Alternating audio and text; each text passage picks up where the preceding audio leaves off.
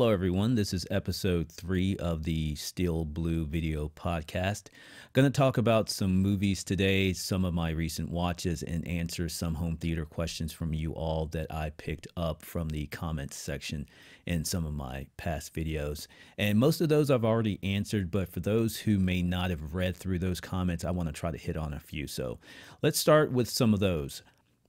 First up, how are my seats and how are they holding up over time? So the chairs have been in the home theater and in use for over 2 years now, and they are looking just fine. Zero issues, zero signs of wear. The electronics work perfect. The leather is not worn. I sit in here for hours some days. The cushions are still supportive, and we're pretty mindful to take care when we're in this room. So we're not jumping around on the seats. We're not wearing rough, heavy denim pants or rubbing our hard rubber shoes on the leather. Regardless of how premium the seats are, if you're doing all that, at some point the seats will show signs of wear. So as long as you're not diving into the seats or regularly rubbing something rough against the leather, with normal usage, they should hold up just fine. And that goes for both my Seatcraft and my Valencia seats. Just a few months ago, I posted my top 10 home theater movies. So if you have a moment, take a look at that video. There's a link in the description below for that.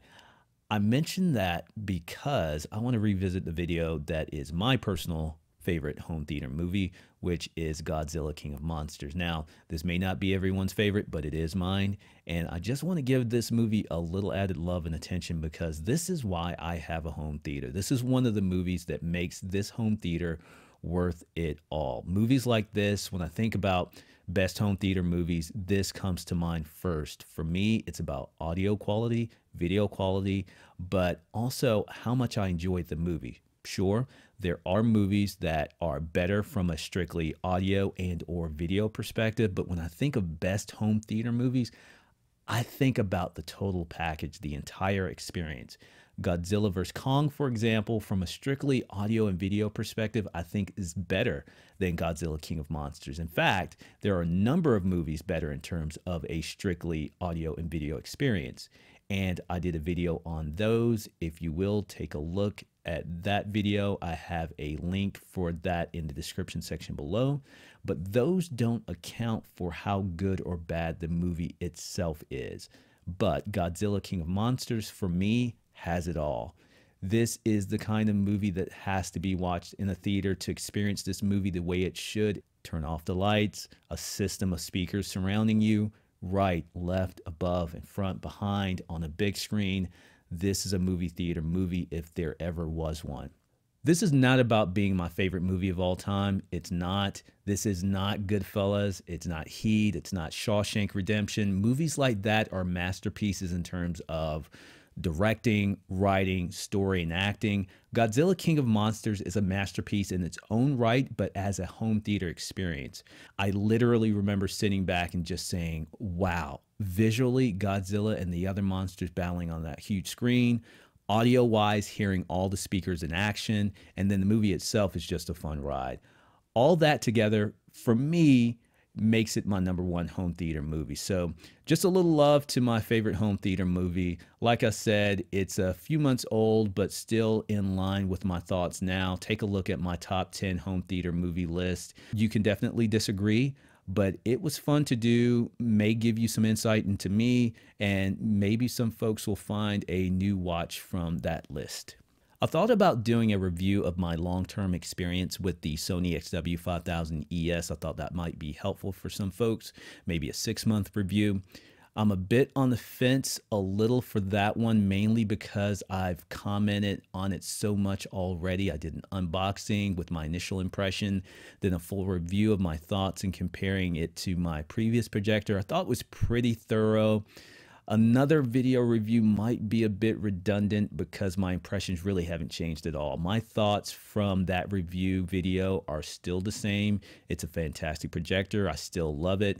The comments and questions that I've gotten the most are around my settings and the black level performance. I'll address the black level performance first. And let me say before I answer that, I'm going to give you my personal thoughts. I don't base my opinions at all on anyone else's reviews or what the popular consensus is, what everyone else is saying. I am happy to stand alone with my views, thoughts, and opinions if that's the case.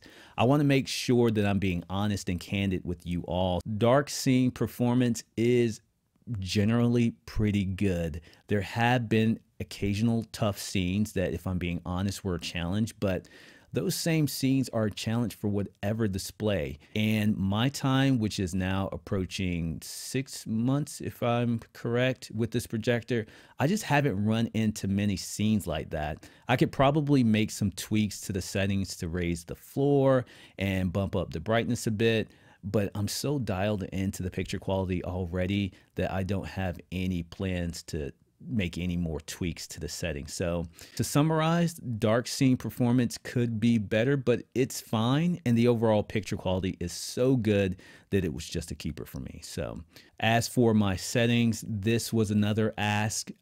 It has not been professionally calibrated. It's pretty close to the out of the box settings.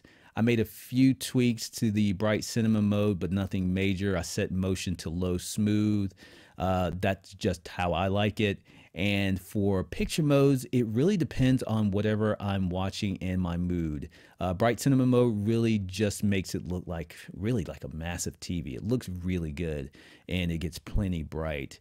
I'm usually in that mode when I'm watching sports or streaming a show and sometimes movies, but it really depends on the movie. Cinema, film 1, 2, and reference modes I usually use when I play a physical disc, and it really just depends on how that particular show or movie looks in whatever mode. So the other picture modes I pretty much never use.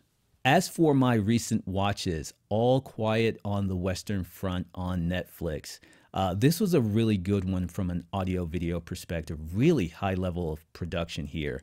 It's everything you might expect from a war movie, definitely a home theater watch. It looks and sounds so good on Netflix that I'm pretty curious how much better the 4K release is, because streaming through Netflix was fantastic. Next up was Shadow and Bone. My daughter and I watched that. She read the books and loved those. We saw the first season when it aired. Now we're currently watching the second season. From an audio video perspective, it's actually pretty good. The audio in particular, I noticed being okay. The story for me and some of the acting was a bit rough. My daughter, she felt the same. Not especially good, but there's just enough there to keep her watching, and I'm only watching really because she's watching. So Beef on Netflix, one of my favorite recent watches. Nothing there that wowed me from a home theater perspective, and that's fine. That's not what this show is. It's a dark drama / comedy with absolutely top-notch acting, a perfect cast, and really a good story with some twists. Night Agent, not something that I felt needed to be watched in home theater, but my wife and I did binge watch this. She liked it a lot. I didn't as much. It wasn't bad, it just wasn't good. It reminded me a lot of Jack Ryan, the Jack Ryan series on Amazon, but not really that good. Succession, an excellent show. Not exactly something that needs to be watched in a home theater either, but this was another one that my wife and I watch in here. Nothing special in terms of audio and video, but we like watching it in the theater. And I'll be completely honest with you all, I watched some of Love is Blind in my home theater with my wife. This show is wild and I'm into it. Obviously, it's not something that needs to be watched in the home theater to enjoy, but it's actually super bright and super colorful and really clear. And my wife and I, we just had fun watching the latest seasons. And then I wanted to talk about movies that, in my opinion, for me, I need a 4K release, and I think will look good in a home theater. First up, it's going to be Big Trouble in Little China. This was a childhood favorite. It's funny. It's got great characters. It's got a fun story with all the action, the effects, the score, the visuals. Done the right way, this could be something special on a remastered 4K release. The Wolfman 2010. I really like this movie. It has a darker visual tone that I think HDR could help with, deepen those blacks and help those bright highlights really pop. World War Z. I like a good zombie movie. This was a pretty good one. A 4K release that cleaned up the picture a bit and improved on audio would really make this a good home theater watch. The Rock and Con Air, two late 90s classic action movies. I am shocked that these have not gotten a 4K release yet. I'm hoping we get one soon. They could be something special. Gravity, I love this movie. I have the standard Blu-ray. It looks good. I'd love to see this in 4K with HDR and a Dolby Atmos mix. Those highlights with that deep black space, those explosions and those little sounds all around, I think a 4K release would be something special. The Abyss, this is another one that could be really special with a remastered 4K release. Those underwater visuals would look incredible. And the audio, there's so much potential for not just something good, but really something epic in this movie in terms of a home theater watch. Twister, another one that absolutely needs a 4K release. I can only imagine the visual of the cleaner, sharper shots in 4K and HDR for this movie. And the audio mix, the potential there, hearing the tornadoes, the winds, the storm throughout the movie.